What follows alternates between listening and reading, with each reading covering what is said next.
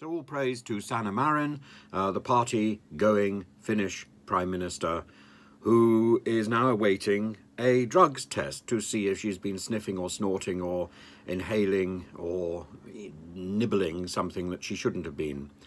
So this sort of combines our partygate and the Jeremy Kyle show, so two of the big scandals that we've had recently.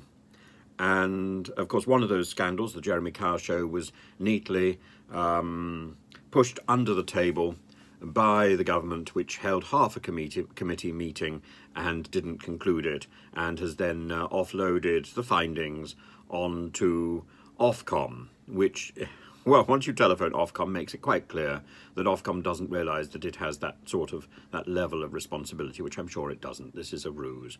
So let's hope that the Finnish government can be a little bit more honest than our government has been when it comes to these two issues.